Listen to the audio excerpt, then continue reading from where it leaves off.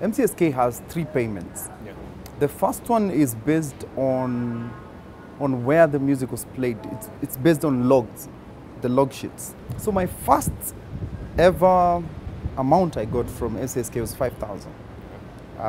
So I was mad. I thought, Lingala Yesu is doing well. Why is it that it's not making a lot of money? So I went to check, and there was a problem.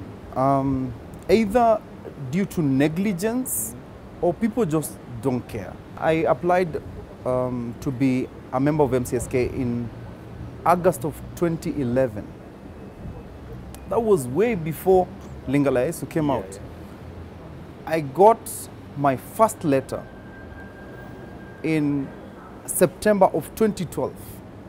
That's more than 1 year. Yeah. Even a passport doesn't take that long. Then they started sending me emails, and there was a problem because then my membership number in the letter was not the same as my membership number they were quoting in the emails. So I knew from the word go, kuna shida hapa. And then I went to inquire, why am I getting such small amounts? Who's the highest earner? And what are they doing to get such big amounts? Yeah.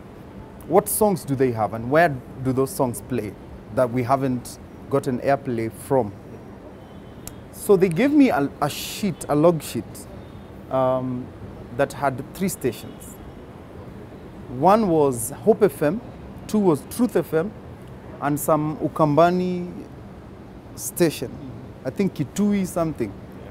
And they said those 3 places were the only places Lingala Yesu played. I got so mad. I just lost hope in this industry. I just thought, it doesn't work. Yeah, I was fresh from the bank. Very excited that I'm coming into the music industry. And then that happens. It was bad. But on the brighter side, I saw Morris, the CEO. We sat down, I told him everything. I had facts.